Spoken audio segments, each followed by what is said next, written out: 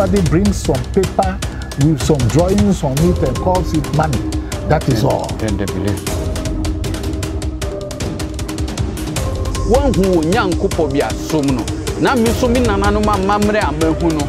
Me sumno. Se sada no do na ewu ko na wo tumi ko heaven na man ko bia.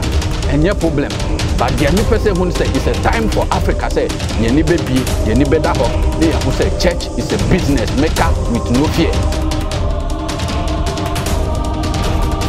So we are seeing now. Your friend of helping now one more. Ne pempi ni say a planet say ye ya. Ne no a nipa e na ntimi ntena ho. Ye mum ahohom e na tena ho.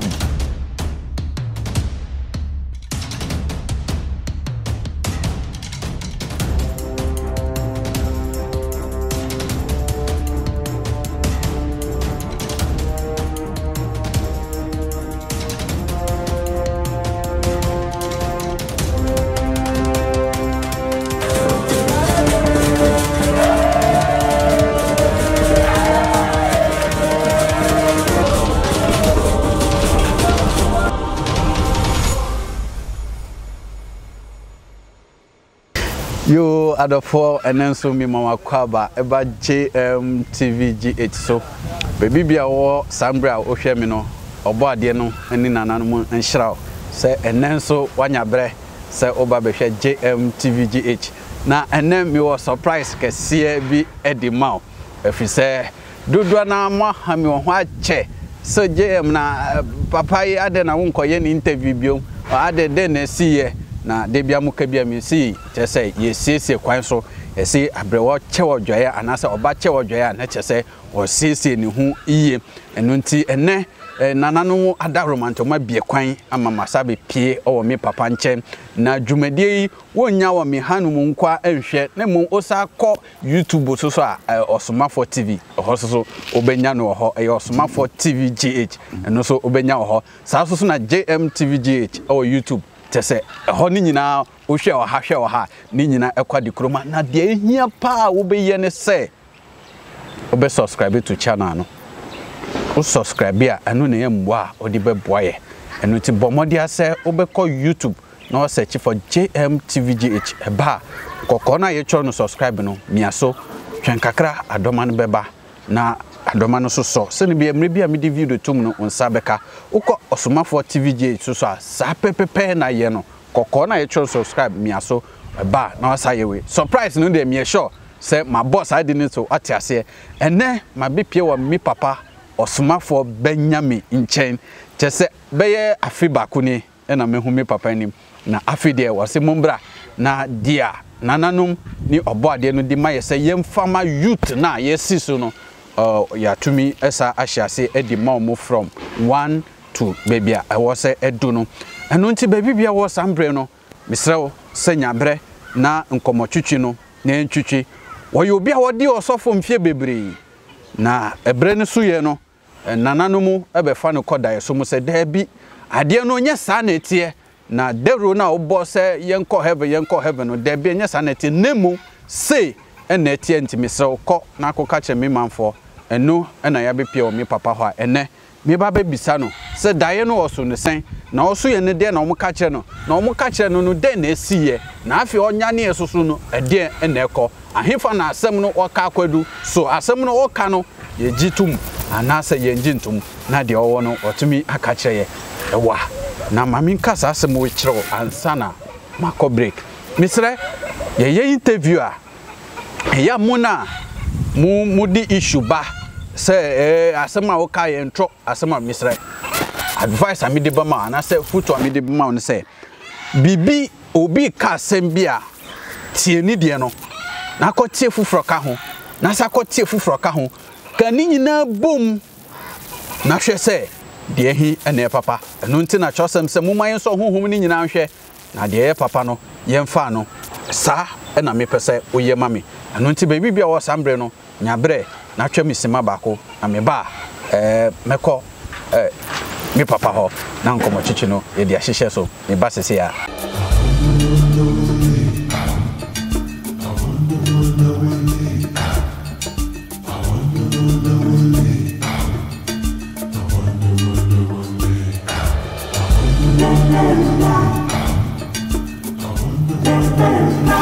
Yo, adofo me sama makwa babio eba JMTVGH so senior midi kan no dwumadie unhwe no ewa JMTV nkwa ukọ Osomafuo TVGH o YouTuber eno so obenya ho bomode ase obe subscribe obenya no JMTV Facebook na YouTube nyina subscribe na fa boye eno na embo a odi be boye saa so mboye bia wo bia no ofreye papa wonsa beka na ansa na mekọ ne nche no minu abema ejako nyame nhyira tesa atade fefefe a ehye me no ono ene pam de hye me ntemre no do ha mebo ne number na afi otumi aye ntemu mame ko mi papa ho na we de ye beye no akanka sanko efe se mi papa oyaka ni wonti fagbe no edu ba bia meka fagbe kakra na me de akirikire mu dia opa akire achiro na anko yese we na na obi so kai se na ade na wo ade no ewe na wo de akọ twimu na ye nkran fo so ye beye de meeting kraya meye ne sama amamu sro ebedu bebi kasa no ye beka ne nyina na ya tumi ahu de wo se ye muma me ko me papa ho eja akwaba ya so ye sha ya che bibia boko de otu ya mpon kwa me na madaroma etinkwam ye dawo mase ye sha ya che papa ye sha ya che enen so ya be pio ho in fact mame nkasa asemu ansa na yehye nkomatwetwe na se na menim se nkrofo follow wasem no saa na interview ba kumienu bia bi ne uye no mitumi wo ha na obi abesani atum na papa we da be na yebesate ni interview enti ni nka bio ade wo he na me se saa na chese nipa epese omutie nsem na wo ka no enti ye frɛ ososo no wan wo so oti wo so ende saa de ye mbra ntene ya bedu nche no adofo etiefo eni ahwefo se omuchiao na omaye krado se nsema obeka kire omusoso no ombetie mejo omuso no krese mache ansa na mwasan behu me bio won se ewiase no mframa na ebo na etimedi nipa ko ha na de ne ba ha na de ne ko ha na de ne ba ha enu nyina aka ho na mo frame am onsan kame no okay okay ye da na no mase eja enne ye be share from ahase emi say ahanu yaye badofo se na ebe a obenya ntiase ye ntuno ye ni ja anya ntiase se ye be sa hye bibiase se na be a ekọ na wanya ntiase nte eja ye pese ye hu se ye nim se oyo sofo ede na ma oja sofo di no kure se de wo kan no ni ankasa no obia ohwe video ya onimi no onim se de me kan no kotopo bia anim okay enya me nana me yo sofo kweke okay me nana ye de meto no me nana ye friend Reverend Otopa Kisiedu okay ya ofie bri oye sofo ansa na ye wo me okay enti ye wo meto asori fie enti no minyinse Kristo ni okay na edu baby no menso me bedane osofo okay chese me ko Evangelical Lutheran Church for omo seminary bi wo North Canadian okay na no achi no omo branch bi e wo dome na mbedi sofo no kakra wo hwa ansa na me be free Ghana akọ amanone okay na me free Ghana na me kwa amanone no kra no na wo mo anim me se sofo no a wo mo ensori wo ho Nigeria fo ni ade o ma me ko ye ensori wo o ma asori fie ni ade okay nti eno ana me ye wo ho a ntese me ye sofo okay then e buy na sofo ye buy ni se daye ya okay na no na to bi na me ka se daye mu a ha se we ko kan wo GBC radio so e mo nkrofo frɛ e kan se ya fe de GBC no mo de adane daye e na mo kira se ne ne kika ho okay e na me bisa ne se oye kristoni ana o se oye kristoni na bisa se nti onim se bible no daye so nko na wo mu ana onim se bible no ekuta no na daye so ho asem Nebukadnezar okohu ohoni kuna a wo ka no e se e wo hen enye daye no so ye ena Abraham ye mo friend Abraham me friend Abraham because enye no kore okay wono enye daye no so ya ye ka che ne so fa ne banko ba for dia daye no so ye Etino se wo ka se aye dia na je se Bible na wo so ye Kristoni a wo gidie no ene na condemn no because dayeso edoso wo no correct so alternative Emma Bible no baby kura yes Bible yes Bible no baby kura no Nyankopon ka kire eye Miriam ene Aaron Aaron omo ne Moses edi asie wo ahini hu no o ka kire mo se hwe aden na mo kasa kire me Osomafuo sa me bofo sa na wiase difo ne ekeka ho me ne wo kasa woda yesu okay na kwaku mo si pe na me ne kasa animu ne animu o kan o babru num asofo wo modie me bo amon ka kwaku mo si asem wa sa boso bio oh yes se wa hu se okay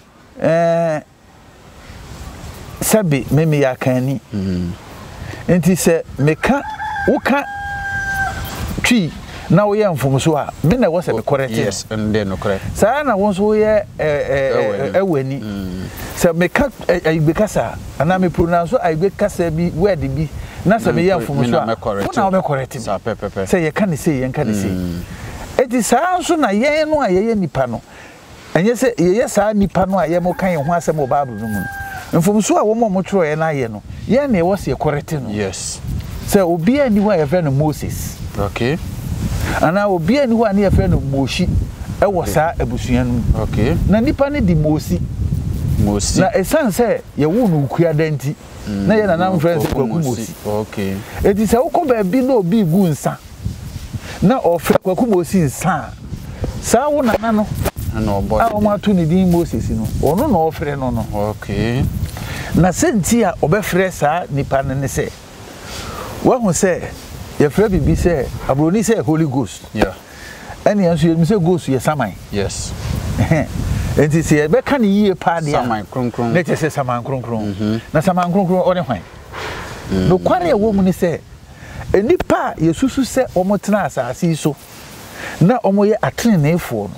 wo mu wu a omo saman ene ye frɛ ne se saman kronkron okay ana se Holy Ghost okay so on se ne tin na Holy Ghost no ye kan sa no ne ye de kosoa se eye nyame a enfom so bia ni ho efi se me ni wo mienu a ye ti hei nyame no eti ye mu okay nyame no eti ye mu no ene de we aya na nkrofo kakasa e ka nchiremu efi se wo ka bibi na obi ante ase a na de waka na yense hu no waka enti ye wo se wotimi chire nipa no no wote de wo kana se okay eti ye kase nyame eti ye mu a na che so nipa ko o pa kire honam dua we tumi bi etimu a e ma honam dua we no etimi e kasa te se de me kasa etimi toto ne nsa te se de me yi okay enti no ya no broni frɛ eno energy okay ana se spirit yes enti spirit no e ye nyame ni bi kro na okay na de enti a sa spirit we afri nyame ti bia mu aba sa ti bia ye wo mu yi mu no e ye bone abone ne se wo hi bone pe ene betimi ama obi a ono wo nyame mu abedane nipa na se abedane aboa na abedane bibi foforo e wa asase so okay if you say wo ho say sunsumu wiase na ye frɛ no heaven na wo mo ka no me empempi no minim say e planet see ye die ya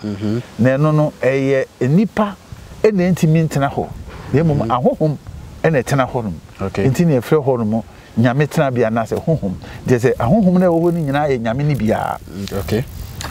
enti no wo so wo embra ene nhihye ya wo mo de etena sa bia ye ho enti no e ho no no ye mfo bi ntu afiase wo ho okay se de ye ha ya yeso ye wo mbra ne nhihye ya ye de te ha no ya se wo fomo a ye de ye wo dan bi a ye de kokohye mu se ye de akoto prison wo mo de wo mo prison no ene hai okay e hofo no o mu prison ene hai senti o mu prison ene hai ni se wo ho no mo a o mu ye ha na mo se wo to emra na ba ko a na wa moa unya moa pe na wanya weight unya sa weight ni nso a to me bi wo sa asase we aye wo ha eno de ete se magnet okay e twi niama e de ba fom enti se unya weight pe e betwe upon that weight ni umuduro kakra bi na wanya no e betwe de wa ba fom okay de bia meta kire mu se wo hu se ensoroma esen wiem e wo ho fefefe enso etomiri bia na ate ato yes so obi abisa asieda obi amisa e wo ho no mo a emu wo ha na pendodo a ebe moa pe na enya weight ayese paper da ho a tra any weight but wo de moa ne sei kakra ebenya weight yeah and with that weight no and gravitational force no e de ne ba form okay enti ye nyina no ye saa tumi na ye frɛ ne nyame ne bi enti na bible no kan sɛ na ohome onyankopɔn home enkwa home e de guni mu onyankopɔn home ne home e de guni mu so saa asɛm no ɛno na wɔse ye kyiri mu na nipa te ase sɛ ɛnyɛ sɛ home emom ne mom ɛyɛ ɔkra a wadi mfumuso a ye be frɛ ne sɛ obroni frɛ ne sɛ fallen angels okay na chese me kyerɛ mu esro ho no yenyina ye yemfa sabofo konkron anase energies wo ho a ye pɛ but the momentum fun so beba no na omu ayedo na wa drop sanity okay enti no se yenyina ye nyame ni bi na fe ya drop wa ha botaye ne senti a ya ba ha efise ye de obi kɔ afiase a enye asotwenku enti ne ye de ne kɔ ho okay nemom ensakra se obesakra ni su ne ban na afi osamba ebusua no mu a wafata ebusua no nti dia opese o mayeti ase ne se ba na ye ba ha no ayeti se omudi ya betu fiase sa pepepe botaenti a o magyae betu fiase wa ha no nu na wo se etumi achieve that is it eno pepepe if you say okra no ye de na to afiase wo honamdua yi okay enti honamdua we no enumu na okra no a eye wankasa your real self no wo se okay enu nti na ma kra no wo ani enso uhunu hwe yeah wo aso na nso wo nte hwe efise kra no wakɔ afiase okay enti o ntimi hunu bibia okay nti yenhwe agya minim se osusu dae na enyama no dodo na ye yi kirew ye be yi nyama ni kirew a ye kasa afiase asemu yi se na omu kirew se we ye botainti a ye de mo abasa se so wa ho se mini kan ka dae no emu asem fa mesi de wa bisa no so good e se okra ne ti nipa ni mu a na se nipa ni nwuyi a kra no da so ti ni mu yeah kra no so ma kire mu se nani afra yes na so honamdua no ekɔ ahomedie mu a na ekoda kra ne timinya kwan epie kra ne timinya kwan epie ekɔ nsrahwe saa nsrahwe no na ye dae so na woso no a wo behu se ebi a no wapie wo baabi na one nkrofo bi na mo interrupt mo di nkomo ana se bi a wo se asa wo tika mu bi na wo kɔ baabi no ni ade no ni nyina eye kra na kwantua esane se honamdua no eje na hominti wanya chance epie na okɔ aprobo okay enti eno na be yi a kire wo se dae so enti no me kra no me da ho na kra no epie no kra no ko hia obema bi okay na sa bema we eno de nkomobo nyina etumanim all right nti eja se okra na home na okohia bema bi no yes honamdua no enti yemfa ne se ye be kire mu chahwefo no wada nti wada no na okohia bema bi no nkomo no ehyase sen na sen na bema ne se ka kire oh chese sa nkomo ne de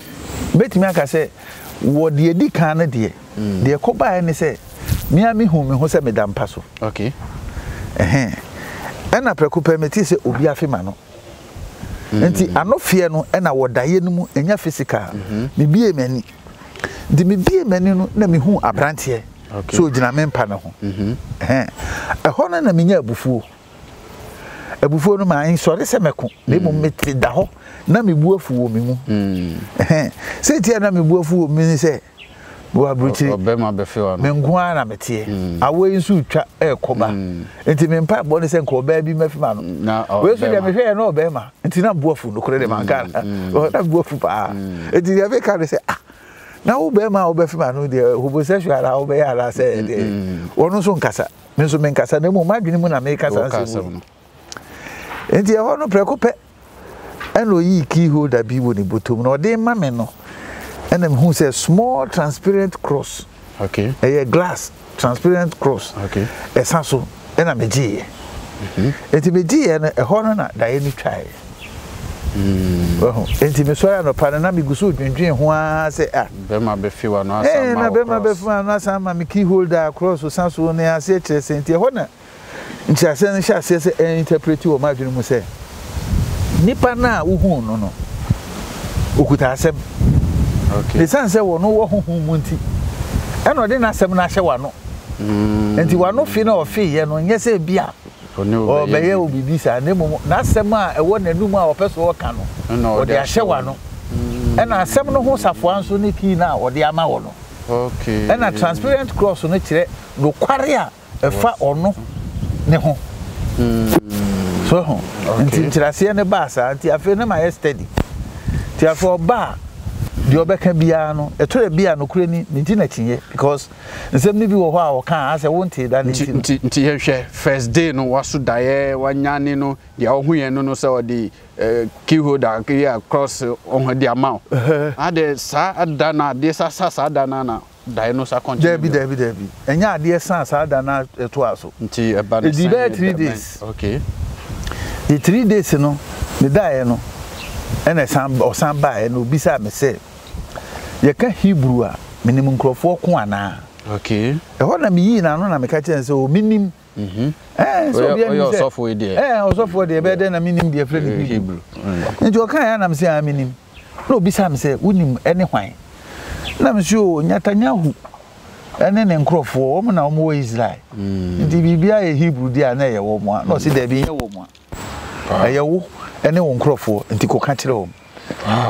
enti ho na dae no san twae enti bra o kan say ye me nkrofo ne ho na confusion ne bae enti se me ye ganani na o be ka kire say Hebrew so onim say wo no ha o Israel ho enti me ye ganani na afi wo ka say me ye Hebrew no o kwan be na me gina so akoka say boy enti me brush to ba bi kura because o nti me ka kire me say me Hebrew a mini proof bi a kire sa asem okay enti na no de ma me sorry ya no am fa nya asem kura mi sa asem de de wan dwe ho kura bi dabi ti third day no second day no second day no kura de enya no ne bai edi be say 1 week ana me so no o san say me yesofo nti e bo mpaye na me bo nyina na fa me document ho say de be nya krata wo krom okay ante no kra dem fa de obeyi kire o kra say nyame wo na wo yi kire me ama me bra no okay me nya krata o nya krata di okay nya krata di be nte ho kra de adwene ni ho me ya konti na me bompaye me ya konti na me bompaye di me bompaye ne sa adru be say 1 o'clock ko 1:30 midnight e wo say afa mitimi da na ade cha no pa mitimi afa train na makoye bodua okay afi de na atikoi empa ye na be pepa na frimani ase kura je se me je me hu ba bi enye ina ne ma me frɛ no kura wo ma ya na ne ma na ntem nso a mitimi nso re ntem nkoto train no ndi afi me da hona na me ya me so okay me so TV na TV de me so a me hwɛ to no ha mani to no so ha e be de da me ti me so TV na pe na sa TV station at that time your friend Rauno no mu yi documentary e fa Israel for Roman for bo mo dwane across Mediterranean ba Africa wow eti me hwe documentary ni sa na me hwe sketches na abrofo ni na de twa me nsuru mu kura ne se enipa wo mu kuta apamada ka nipa fo ni nyina de te se nipa tuntum am say wow asema o ka che dae no mu bibia esi wa ha ene na akoya asema o ka che mi dae mu yi nukura bi because we abrofo na eyi o abrofo na eyi na nipa tuntum nso nko a na o mu yi wo mu tiene na akoya asema o ka che mi bibia wo mu ba bi e ko fa na e ko no e ma mehu se nukura bi wo mu ti afa se me ya alert to asem na o na mi ti asema o ka ni okay ti fi anu akire no oba na o ka mi bibi na matie oba na o ka we na matie bibi so na menti ase na ma challenge no me challenge no so o ti bi kire me se ko ha we hu be ko so na ho se in dae no mu na obeka se for how be hu sa dae no mu na wehu sa dae no mu no ebi a waka bibia fa memfa se wo ho na meji atinye o se kwa ha ukọ ha be hu be ko ho so na wo ho pepepe sa so nti na afa no me ni option bia than to accept it. Wow. Because my yeah we are see bibia o kan bia even o kan say Jerusalem Yoruba for there nipa o se ni wura no wo Nigeria Jerusalem ni wura wo Nigeria. Wow. And o kan ye no nukure ni man hyeda anye akinye bet me doubt ye kakra in the sense say me den me hu sa nukure. Yes.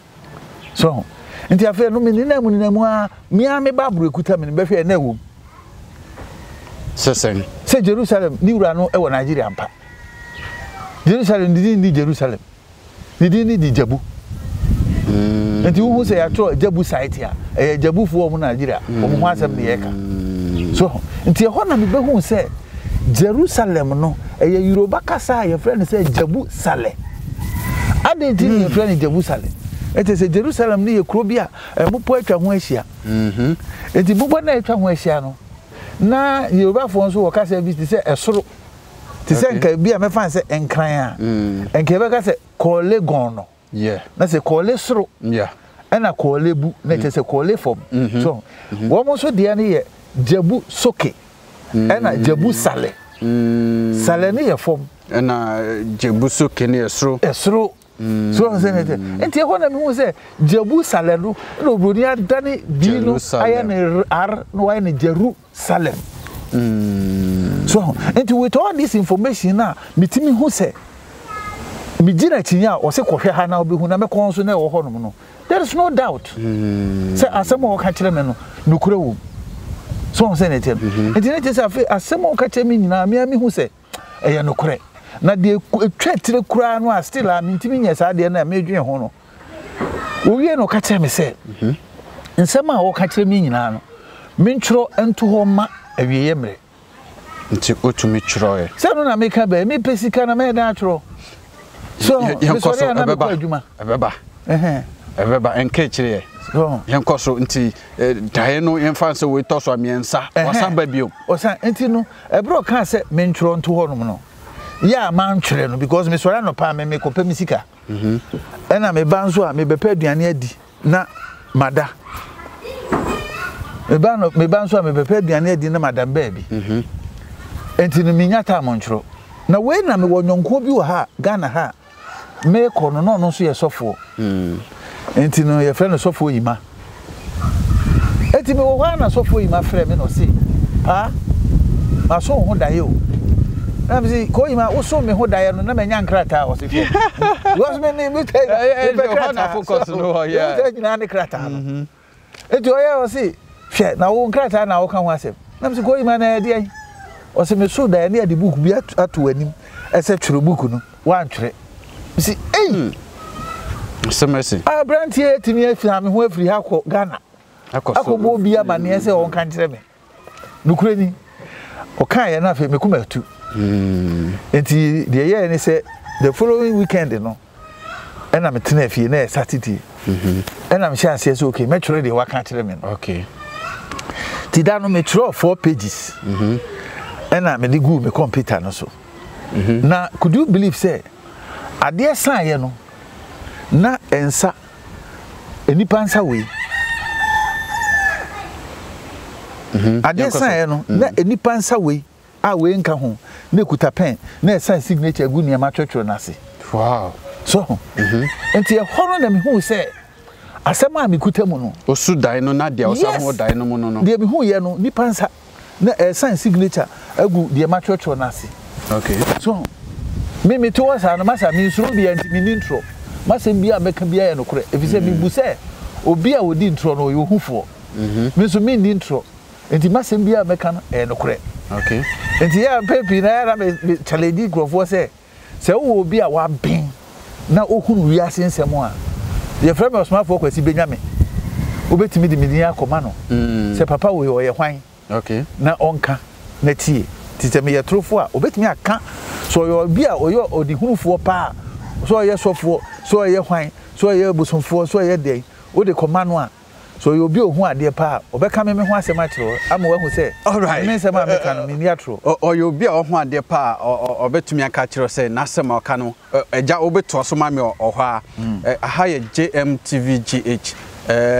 dia obeya ne say obekọ YouTube na obekọ subscribe na afi dwumedie no watumi a share ama foforo ati ase afi na o share ase ye bekura no nkakra bebia dai so no koye no ni nyina ne dia ekose ene no ni nyina ye be hu ntina mesrew se saa so no okọ Osomafuo TVGH ewo YouTube a eno so ko subscribe ye na boa e ma de oye no entumi ndo ho ye ekire ma no eno nti eno odi na honde a owo no edisi ho se obekire ye ana obeka de omuka kire akire no aka kire no akire na ye atumi atiase ansa na mrena so se ya befa ne ko nti bomode ase obeye ne sa na atumi aboa muma misima bako na mefatwa me ho me ba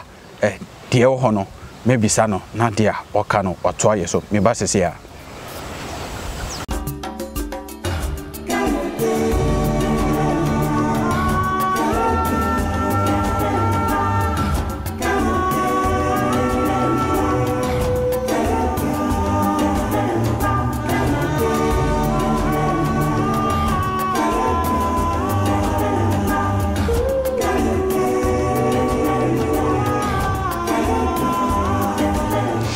Yo adofo mi samu makwaba medamase sabra metwa me hono wanya bre na ohwe dwumedi de mi srepa ne se dwumedi ayeye de nti a dwumedi dodo na me ye wakanka sam no moma mi kire musima ansa na ya to aso in fact ye yira ya che asa before ye yira ya che na yira na ya yira no se o secret na o pese o use sa secret ni edidim kunima yenka ema watamfo enti dia o pese wo ye wo enti na mpanifo bu be se mikuse hyemetem ni se owo bibia o pese o ye edidi osunkunim but on kan kiro nti se yensan ko kan kiro mo ema o mu nsan fa mo chinwa emfa sika emfa honyade bia mba yiye free system no mo ema yensan ko so enwo sa kwasum num na ye beye no yankasa ye kasa mu Facebook be try so be try say YouTube be try so be try say but emfa ne mum ye kasa no mu na ye beye no enti dia papa no ka no ana ye papa Osomafuo Benyame ka no ye follow step by step tell say nyina ba bet na ye mu etina o mu wie na be hia say on be satikora na eno no wa kasa wanya wie enu ntina me we dodo na no me ye no yankasa ye kasa mu ntina me hye obo se me ko kan ni ho a me ni be kasa no me ko ewa ni ho a me ni be kaka na atumi aboa ho na de no wo ti asesa na ntumi ye nkran so mesua enche me start ko nkran fo ho na me ni o maka nkran na atumi aboa ye nyina enu nti ansa na me ko Osofo ho no na me kai o se atade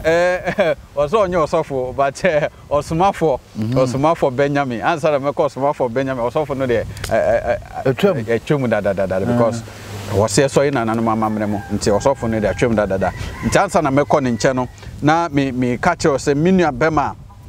opama tade fefefefe ehye no your friend one day fashion oko one day fashion atade bia opabia say mata de say mema tade say wedding gown say de just design bia opabia no ono obetumi apam e de ahyew nti frɛ one day fashion ewo 0502 396673 0502 396673 and I say 0554 604503 604503 offer one day fashion me catch her say atade no be pamashe wan susu mi o hwe se na atade no fiti mi na je say ohumi a o si chale me pamatade a shewa ma na yo ngon ampa o je say mi shatade me tumi ye we sa na ho say ye akwa no o filian kasa enti frɛ one day fashion na tumi ayewe or didn't they mean to me but I say a man from Barikesi Road or a man from Barikesi Road. Oh, not just a hawker there, and ye Irakwen, a man from Barikesi Road, a ho and Obe Hununa, what to me, a Kojo Atari Fefe, and I be a Obiano, median say, or we no see my address. Me and say, oh, your friend is will be there, Benjamin Koya, at Adenini, into Uso sa, or we mawa. Na afi waje address na wa poster ma kama unyanisa na afi omo tumi boy nkakra no so atumi anya kakra omo de be etonso enu nti moma menko Osomafuo nche na yen to dwumede no so eja emse ukasaye no ukodu bebia chese nsem bia papa ne kebia no ase kwaha na wahu na ampa aba enti na o cheche musese obi pese odi o chinje osofo odel otumi fa number na ofre so bebia o pese oye bia no onkokọhwe se wo ye hwan eyen trobi na otwa na se we no obehu firi ho no den na siye den na papa no esakaye. Oh, I just say a free one of the and some near be brave, and some more kind of the a be brave. I just say a bini botayentia unipa was as so good. Sa botayentia ya was as so no. There be no meno a yana and crofo esusu se sa brantia no media me friend or convo. Okay. Obaye no. Me friend Okomfo. Obaye no. Ansana beto so ne tibia mo tesen. Oh, oye nipa tuntum. Okay. No, ohwe no so a oye abrante wa. Okay. Okay. Obaye na mi hu ni de na ni timi we tware kofom say abrante di ya. Na onso empese bia. Okay. Na momu no o ma meti ase se ni din na wo mo de ma no say oye obroni beka say generous person enti no omo friend say AYESU na say oye ayemiye ye ka so bi ayemiye na say yes enti oye ayeyo ti say obi ye aye na ye ka say we oye ayeyo na suban ne ka ho enti aye suban aye suban okay enti aye suban no ene ye de yi ban no ho ne ye na AYESU okay na no na obroni empese ye behunu AYESU no direct ene oboapa edi no a ese edikan no ekototo na ya na ye yesu no de 18 su be she mu na be yesu a so enti yesu a enti enka uyi 18 wo ha enka yesu a ana wo the no be to the right position na ye AYESU so that is generosity, generous person. Okay. The entire ono no na onya asa abodin no. O kire mu ma meti ase se. Enipa mpanimfo obeto wo ma omo ye nyame nipa no. Ye kase mu ye kase ni bi mu ye be frɛ ne se hunoso no. Wo mo na ansana obeye bibia ma wo no. Oje ntoase. Okay. Na afi oye wie nsu na ye yi a wakoda ase. But this brand here way and obaya or no ni bibia oye no oye che free. Okay. Oye on the she. Eti no e man kwofo kan say oye ayeyo. Okay. That is a generous person.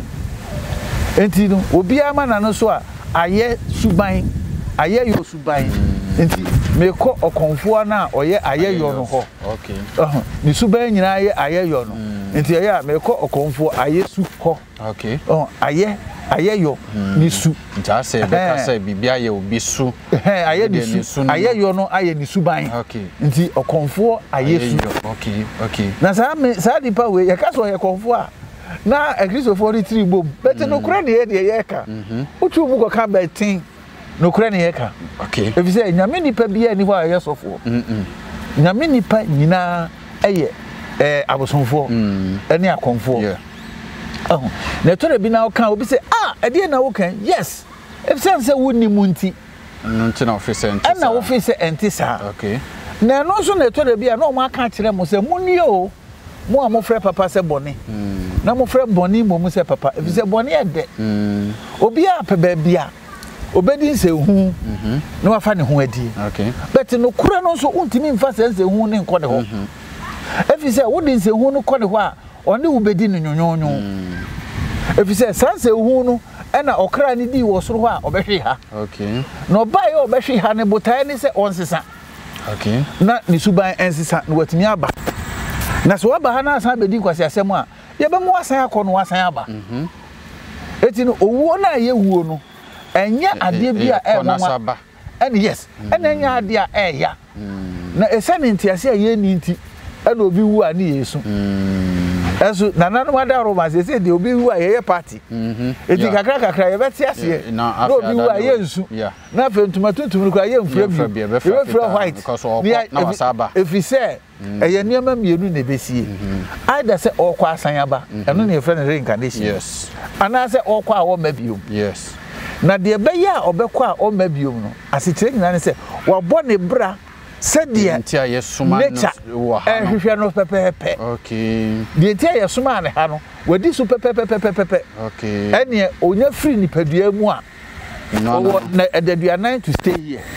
Over 40 years to stay 40 here. 40 days or 40 years. 40 days, sorry. 40 days, okay. 40 days to stay here. Okay. Now 40 days no. Enu na nakontabuo nyina ebe daddy. Okay. 40 days no bibia be yi a kire no back to say video. Every time of free ma me yam to ho. Kwapem de ye owu ye. Ni nyina be twa kire no within that 40 days no as a video. Enti say yi kire no wie na se kra no mu aye harea. As a kire ne say osan akoba bi ofri hwi ase. Okay, eba ye. Enti wo say oba ti say balu. Enti wo jamu abo say no akọ efru suru say ya na eko. Nete say wa qualify all masters we su bi. On reincarnation ni twaka bia. Okay. Na mo no say wa qualify dia. Wo say emu ayedu. Ase belu ayedi nsu esa agumu. Wo jamu ana atofo tep. Okay. Wo timi nko. Enti wa timi anko a ehi na okọ. Wentimi anko bebre friend asaman do no eno ane mframa ye bo wo ye yeah so say omunam ye ho sa omunam ye ho sa ade no omunam ye ho omunam ye ho epe kwan ye ho be san afa so aba abe try lock no bio so say na tie no yeah eno nti so oba kwetenase na so wonyem no owo a onya wo akora ne to ho a beti nge no osu asem we na interview ba komo kaye ene ekotwitwi nsem bebre bai se dia oka no enye no krese honhum na be ka che se ye wa kora to ho wie ansa na energy ne be hyem no enye no kre sen na osidi ade no ka che se sa na etie se we ho se sakora no wo yefunu no mu a ne maame bibia no de ye adwuma okay but se body ninya pie ba pe o se body ninya ono ankasa ne energy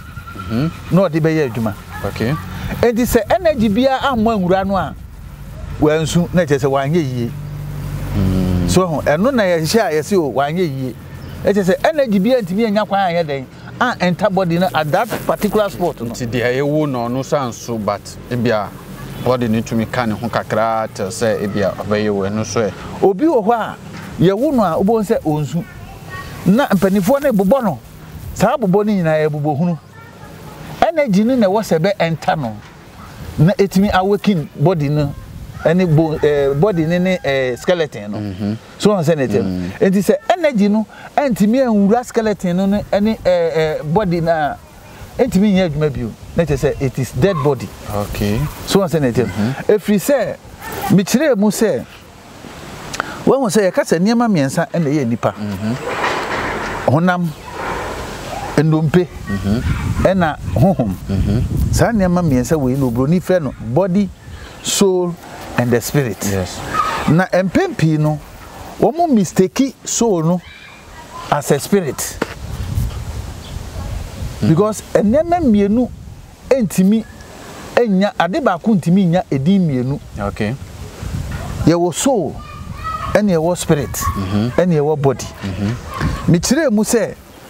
soul no every the word solid okay emu ne bae soul the word soul came out of the word solid okay enti no ye hwemu a the solid part of human being eno ne skeleton no no mpe no okay ena body no ene the flesh eno ne honam dua o friend say honam that is meat so eno no broni be kan say body tissue okay ana say bibisa ansa na energy no a ebe kanyan sa skeleton anybody amomaya action no eno ne spirit eno ne one kasankasa uri yourself so enti uri yourself no enter body na aye jacket ni mu a then body ni atimi sore eye action but say antemu a body no eye kojo otimi ye okay nti se ahwefo beti ase na ye kwanim na sa nyamon na edi nchichire mu papa aba no o ma ye ti ase se botaye nti a ye wasase se dena papa yi ana branch e be ka chiro se Benyame wenti na masoma mu asase so ha na se wenti na mabasase so ha de nti a obeka asem ni nyina no odi kan kire me nipa omo yesa nipakuo na ya fa o masem ekuta no owie no kire me botaye nti a onipa wa asase so ene de wo so onipa ye wa hu o ma meti ase se onipa wo ni ha se wo besumo bia that is the first point. Okay, na wo ha se wo be yeden oso wo ha se wo be botre ni abrabo tini abrabo no so nya osom tini abrabo no tini na abrabo no ye bone sen tini abrabo na me be kire mu wo won se du baabi no na kofo AYESU o se ekomode me no wa ma maduane ani me ko da adagya wa ma me atade anhye okinkan sa asem we nyina e de twini pa adwen ko se obotaye a wo ha ni nyina no tofa na wa bɔ no se do nyonko se wo enti se wo do wo nua wo nhwe se ekomonde no okay wo do wo nua wo nhwe se o yare mo no owu a wo betimi aboa no okay wo do wo nua wo nhwe se ne ho betiti no wada adagya na nkrofo asere no nti na che se botaye nti a ye wo ha ni nyina pa no do nyonko se wo woni obiara wo som no na momu do nyonko se wo ho na se me kofa mitri ko bofom na minua eye me bone na mentimi amfa nche na me de bofom ye dey se me sori na me kodi ahurusi na me sa hallelujah wo sanna na me de me ho dradra fom na se ekomo de minua na me waduane na me de asie se okena media va so be na wo de me ye no so enti botaye ni nyina ne se sa nyuma no na wo se wo ye to justify say afedie why you training until you have qualified. All right, sabotaye no na se wo ya enu na ebe ma wa justify say we qualify. Aha JMTVGH me gidi se nkomo no o follow senior da yeso ne si koye ni baby a ehyiase afri afi na nkomo twetwe no ehyiase ankasa na enenso so no ebreko eno nti dia me ne se mema jadi ne final wa tuja na baby odi se enu se enu na justify wo se why qualify no da foforo ne ahyiase afri ho da yeso ne kosi hi everything mrebe kosi mrebe na papa no mbeyi ne hu di kire no biom ene wo hu se se ade afide watumi amane dia owo so di ma na nkasa na edi ne dia se ho na eda foforo no na yatumi atro so nteja ene ebreko ye beye ne ntiti ase ne be ya hwefo no betumi ayewe nti ye pese wodi ene de nsem kakra bi ye final word bi kire ahwefo na yemfa ne de se hanada foforo no ya tua so from ahonomo yo we de ahwefo asem kakra meka na nipa nyina ate ase bi se makwantuo asase so botaye nyina na me de tudwa no osum a ye frɛ no osum obroni frɛ no worship ede empapamu na eba ede empapamu na eba so ho enti no enye enu ne botaye a enti ye wa ha okay ebise ye nyina ye di adanse se Ghana hakura no se nye se Ghana fo suro moja enka ohawasi ebise nanu ya suku bi ya afa nkola bi ena nkola no so practice om religion suku ni se o makwan efise adenti wo mo sa suku no ye religion fufuro bi edia we se nye Ghana fo ne ye Ghana fo a ena ye o man fufuro so a enka okon asi sa asem we hu ni nyina na afiri den osom yes enti de masema mechanic kakra ne se ye ni ha se ye besomo bia o otwedi aponkwa me eye nyankopon na ye ka no enye somunti no de emba asase su ne momo de emba se ye be sakra AYESU ene ye ban ne bobo abrabotene enu nti no de emba asase su si embe sakra AYESU na sakra usu no ne botani nyina ne se do wo nyonko se wo ho okay eti wan kasa de me kan ene osom na wo mu no bisa wo ho se senka osom bia ni ho ene ye nyina ye do ye ho ene obi ni di ya obi adwen ne ho se we ni di ye me ma na aduane ni obi ni ba beti na kro obi wo dan bebre oh krofo ni dan ma me ma mo dan enka wiase no ebe ye te sesen fa de me kan fa to wiase no ho se wiase nyina timi fa masemi na fa to de na ye wo mu ya ede mpapa mu ya ba ye mu senka wiase no ebe ye sen wankasa bunkuta no eja yeda wase Osomafuo Benyame na motene nka no ne dae so a ya so kire no mi de me kan se nananu mu na abeso ne dae sana mi meka no se dae so nananu mu abeso kire no eno opese onya bre na on kire mu kire ye one by one na watumi atiase iye enu ti baby bia wasambre no en si haya ye de beko na senia ni nyina si koyeye na senia abrabo no wo se si koni nyina no obeti ase na watumi ayo ntime mprepre ho se otumfo tro bi ego ni so se ya hya ase de ya hya ase ye bepia na ya pia akọ nti wa wo aso no ti ade ahohom no ka kire waso ene weni na ma weni bie na ma waso enti asem na tumi tie dia enam na watumi ati ase dia onanano mo edi emawo enu nti mi di Osomafuo ni number ebetu screen ase dia ope bia no o frena bisa obema on chirechiremu sa susu na comment bia wo pese nsem bia wo pese yem bisa no na mantumi bisa o de comment o comment section na say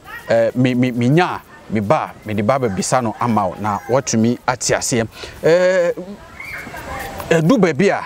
enyama bi ohonmu ye started do sebio different tribe no started do ho a wa obeye we bia no me try say mi di okasa no ebe cheche mu kire dia opese o kire ho na watumi ati ase na me sa kai wo biem say minua bema one day fashion minua bema one day fashion no o frɛ na atade a eye fefefe no obetumi anya bi ahye na atumi aboa won susu sene bi a okọ nipa ma onfere ana onsoro satade ehye me mpokra efata me onsene we wo me ho kama ya sana opamawa woso ode no ebewo ho kama nti frɛ no